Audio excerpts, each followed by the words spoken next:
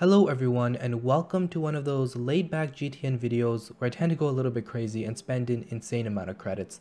This video footage itself is a little bit old, and it was back when I was going on a little bit of a spending spree. On this particular day, I ended up spending a good 300 something million credits buying, you probably guessed it, cartel packs off the GTN.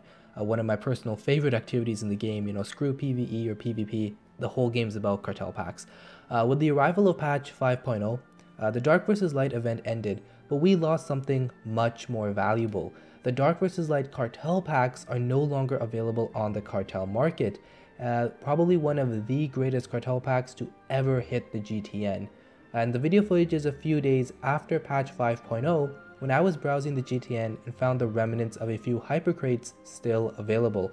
Now normally I would never even look at a hypercrate that was over 30 million credits, but these Dark vs. Light crates were just way too beautiful and I had to go a little bit crazy.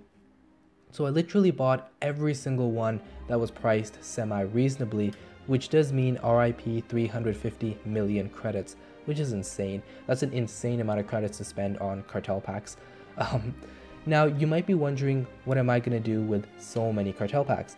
Well, I know that the Dark vs. Light packs are one of the better packs for giveaways, because with normal cartel packs, there isn't much excitement when you're only opening one or two packs, because those packs are usually filled with tons of junk. So if you're opening the Eternal Command pack, for example, which just came out a few days ago, the chances are after you open one or two packs, you probably got like a bronze item or something, and chances are you didn't get something good. However, the Dark vs. Light packs are chock filled with really nice gold and silver items. Even the junk in these Dark vs. Light packs are really nice, with the obvious exception of the crystals and some of the mounts. But a lot of the silver armor sets, a lot of the silver weapons are really nice, and not only can they be used by your characters, but they can be sold for a good chunk of credits on the GTN as well.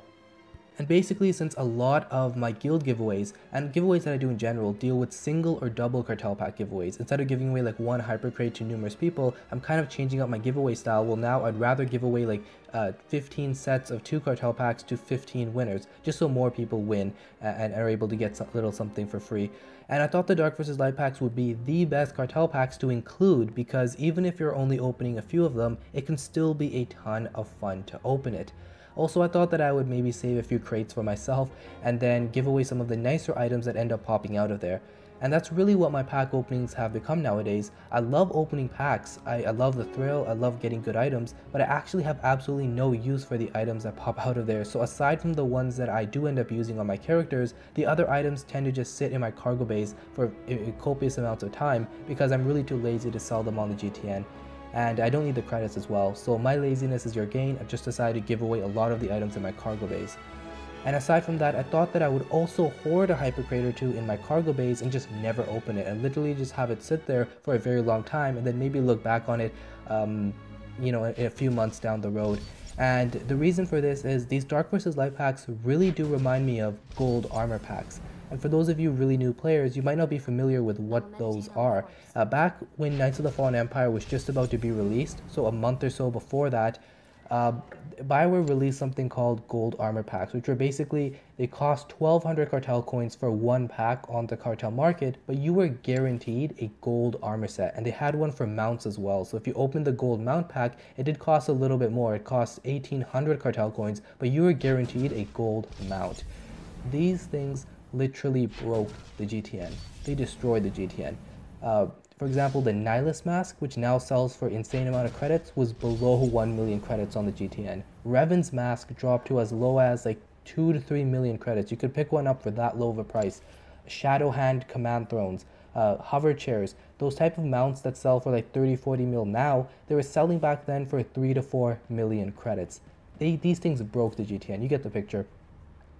And these Dark vs. Light packs really remind me of that, because it was really the same concept. Bioware took a whole bunch of these really nice gold armor sets, these really nice gold mounts and stuff like that, and they said, let's throw them all into one cartel pack and just give it to everyone. And that's why I really love these things, because when you saw your little cube thing pulse and you knew you were going to get a gold item, it was really exciting because chances were you were going to get something really good.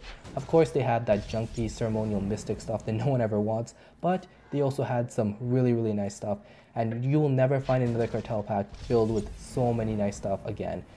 And so I thought in its memory, I would go ahead and buy up a crazy amount of them. And yeah, so now that you have seen how irresponsible I am with my credits, I think it's time to conclude the video. I do hope you guys enjoyed. I'll see you in the next one.